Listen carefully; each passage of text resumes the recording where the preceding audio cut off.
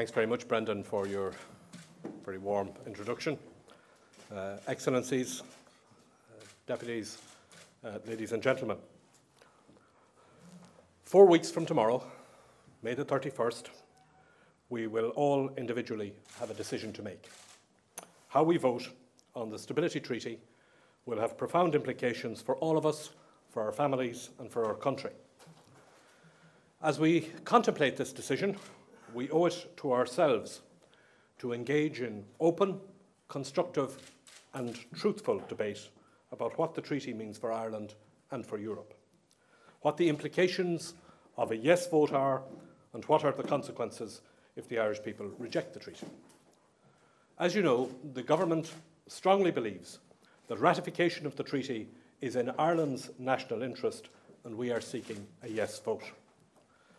Today, both as Tánaiste Minister for Foreign Affairs and Trade, and also as leader of the Labour Party, I want to reflect on the background to the decision we are taking, on how Ireland's relationship with Europe has evolved over the years and how this treaty is a logical and important step forward. But most importantly, on how stability is a necessary condition for growth, not an alternative to it. We will only succeed in our objective of economic recovery if we work from a solid platform of stability in Ireland and in Europe. Fiscal and financial stability can only be achieved if we have economic growth and job creation. That applies at home as it applies in Europe. It is already the policy of this government that budget consolidation alone will not solve all our problems, and there is now a growing mood in Europe to press ahead with the growth agenda, which is firmly in line with Ireland's position. Stability and growth and stability are not opposites. They go together.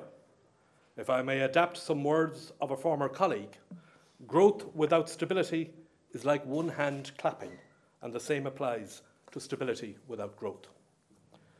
Next year marks the 40th anniversary of Ireland's accession to the European Union, what was then widely known as the Common Market. The decision to join the European project was taken after 50 years of native self-government, a period during which the economic ambitions of the independence movement had been deeply disappointed. The attempt by independent Ireland to promote industrialisation behind protective barriers had failed, and it was only in the 1960s, when Ireland began to open up economically and socially, that we had a taste of what prosperity might be possible. The Ireland that had left the United Kingdom was a predominantly agricultural region of the British economy, and by 1973, that was still largely true. 30% of people still worked in agriculture, and the vast bulk of exports still made their way to the UK. The imbalance in our level of income per capita compared to our nearest neighbour had changed little. The promise of the Common Market was the opportunity to improve employment opportunities and living standards by being part of the Common Agricultural Policy and by building up an industrial base with access to European markets. Over the decades, the advantages that Ireland found in membership of the European community grew and developed. In the 1980s, access to European social funds was used to open up opportunities in education and training. In the 1990s, Ireland successfully used structural funds to enhance economic infrastructure and promote development. As time went on, we began to achieve the economic development and convergence with European living standards that we had sought for so long. GDP per capita in Ireland in 1973 was 58% of the EU 15 average. By 1996, that had reached 99%. By the end of the century, Ireland had made the transition from being an underdeveloped region of Europe to a modern, technologically advanced European country. We had diversified our industrial base and our export markets, built up the skills of our people, and transformed our infrastructure. In other words, Ireland was successful in using our membership of the Union to achieve long-held national goals, to make Ireland a place where one could learn, find a job, make a good life, and grow old in comfort. A place that was shaking off the legacy of economic failure and loss that went back to the famine. It was also through our membership of the Union that we modernised our society as well as our economy. In the field of labour law, competition law, rights for women, consumer rights and environmental protection, we worked with Europe to achieve better standards to the benefit of all our people. It was in that context of an Ireland transformed, modernised and economically succeeding that we joined the euro. That decision reflected not just a new confidence, but also an understanding of the fundamentally changed nature of our relationship with Europe. We no longer saw ourselves as an underdeveloped region on the western edge of Europe. We were now a country whose living standards had converged with European norms and which understood how to convert access to European and global markets into jobs and prosperity. Joining the euro was about availing of the greater economic opportunities offered by trading in a common currency, and also about getting away from the financial instability such as we experienced during the currency crisis of 1992. Today, it is sometimes forgotten how vulnerable our national currency was to speculative attack. Joining the euro was the right decision then. Defending it is the right decision now. There are, of course, problems around the euro today, but there are also solutions. The treaty on which we have to vote is part of the solution, a necessary part, and the specific part on which we have to vote, but it is by no means the total solution. Since coming to office, the government has taken firm but difficult decisions to stabilise our economic and financial position. We recapitalised and reshaped the banking system. We took action to bring order to our public finances. We took a series of measures to promote growth and job creation, and we launched a major drive to rebuild our reputation abroad. As we have worked our way through these economic and financial difficulties, however, one thing has become increasingly clear. For all the progress that Ireland is making, we are constantly coming up against the barrier of instability in the Eurozone. People say to us, yes, Ireland is doing the right things and recovering, but what about the euro? Ireland has been restoring its own reputation, but meanwhile, confidence in the euro and in Europe has been declining. Take as an example what we have had to do in the banking system. During the property bubble, Ireland's banking system became too large and too dependent on wholesale money markets. Ireland's banking reforms are designed to reduce the scale of the banking system to fit better with the size of our economy and to better serve its needs. The banking strategy has been designed to ensure that there is scope for new lending, even as the system itself is deleveraged. But our capacity to implement those reforms will be greatly undermined if there is instability in the European banking system. Similarly, our capacity to get back into the sovereign bond markets depends not just on the measures that we take in Ireland, but also the overall level of investor confidence in Eurozone sovereigns. It is clear that the progress we are making is being held back by the crisis in the euro. Equally, while growth returned to the Irish economy in 2011, with the benefit of a strong export performance, growing uncertainty about the European economy has led to growth forecasts for Ireland being pared back. In short, stability and growth in Ireland requires stability and growth in Europe. They are not alternatives. They march hand in hand. You cannot have growth here or in Europe without financial stability. The Stability Treaty, therefore, is an important part of Europe's response to the crisis. But it is only part of the response and was never intended to be the sole response.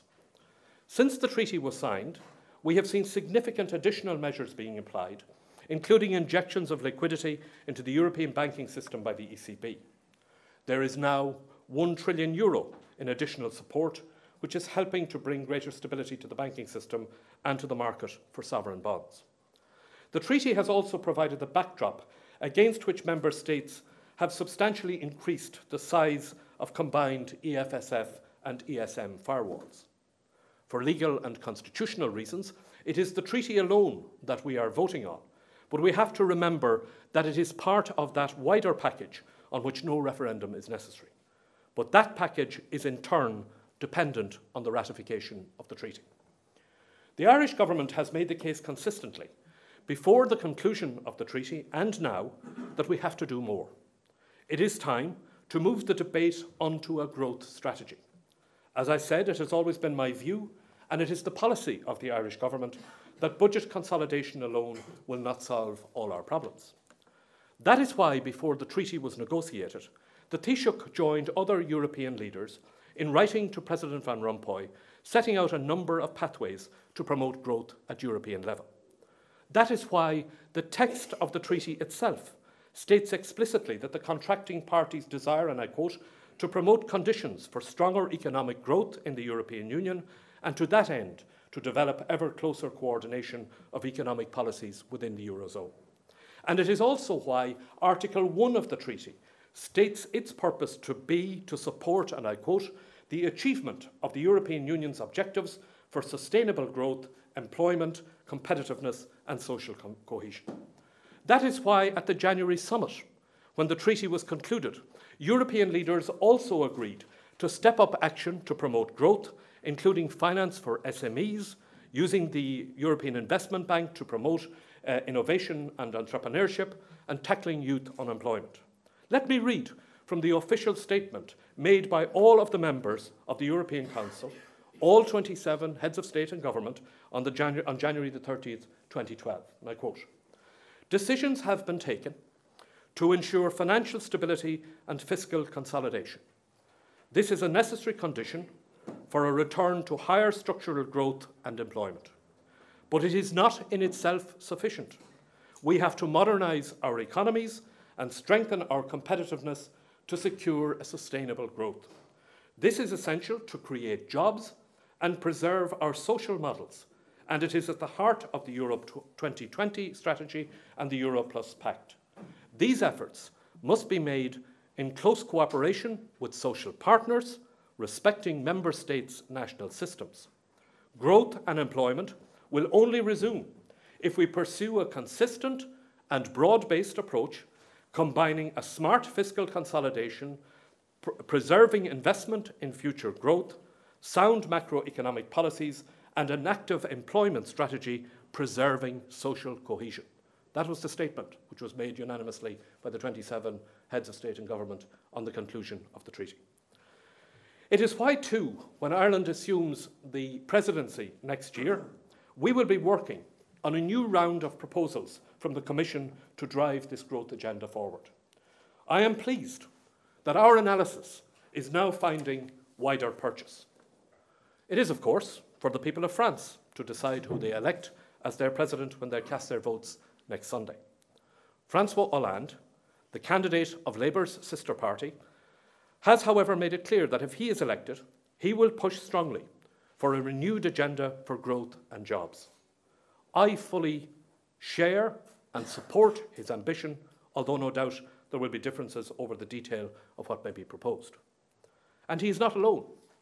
In countries with very different situations and governments of different political stripes, there is an emerging mood in favour of a new approach, close to that which has already been advocated by Ireland. There are ideas coming not just from France, but also from the Commission and from the President of the Council. They all centre on the core idea that now is the time to invest in infrastructure and in innovation, to improve the productive capacity and competitiveness of the European economy and to stimulate growth. At home, the government has been working to develop an investment agenda. We have already created the Strategic Investment Fund and New ERA as vehicles to support investment in the Irish economy. With the stability we have already achieved to date, and with the new measures being developed in Europe, we can make a real impact on our capacity to achieve more growth and create more jobs. We can use these resources to promote investment on a commercial basis in infrastructure and innovation that will locate Ireland as a technologically advanced exporting country while also stimulating the domestic economy. But these measures to grow our economy, to attract investment and encourage innovation, and to re-stimulate domestic demand have to be taken on a stable surface. And that is the core of the referendum debate. You cannot have growth without stability, and ultimately you will not have stability without growth. Ratifying the treaty is necessary to continue our path to recovery. There's nothing new in this, nor is it an argument that is owned by any one political persuasion. It was a French socialist, Jacques Delors, who laid the groundwork for economic union. It was an Irish Labour Minister for Finance, Rory Quinn, who took the lead in negotiating the Stability and Growth Pact during Ireland's 1996 presidency. And what is more, it was also that same Labour Minister for Finance who took Ireland from deficit to surplus during the term of the Rainbow Coalition government. Social Democrats have always been clear that fiscal discipline is an important requirement for growth. In fact, those countries in Europe that have run the smallest deficits are also the most social democratic in their orientation. By the same token, those who have tried to associate the treaty with austerity have to answer the question, is there ever a point at which they think we should stop borrowing? And who is going to continue to lend to us indefinitely if we do not control our own budget? One of the many lessons of the past decade is that a small open economy like Ireland needs to be prudent about its finances to avoid being blown off course by a global downturn. It also proves beyond doubt that if you want the public finances to absorb problems in bad times, you need to manage them well in good times. That is the case for this treaty. It provides a commitment to good management of the public finances at home and across Europe. It provides confidence for investors and others about the future stability of the currency zone. It provides Ireland with the insurance policy of access to the ESM, a facility we don't ever want to use, but just having it there as an essential backstop.